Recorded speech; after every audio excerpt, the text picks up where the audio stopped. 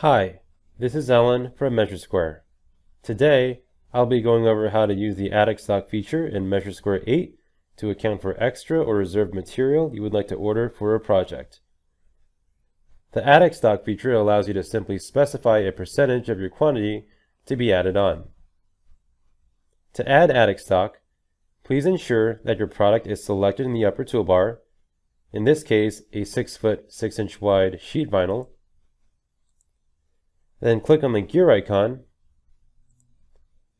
and either select or type in a percentage.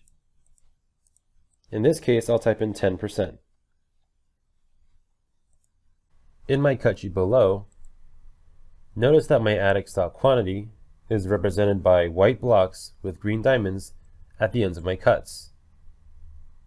They take up space on my rolls and count towards my quantity and waste shown here at the top of my cut sheet. To remove any add stock for the sheet vinyl, you can simply set it back to 0%. Just click on the gear icon and select 0.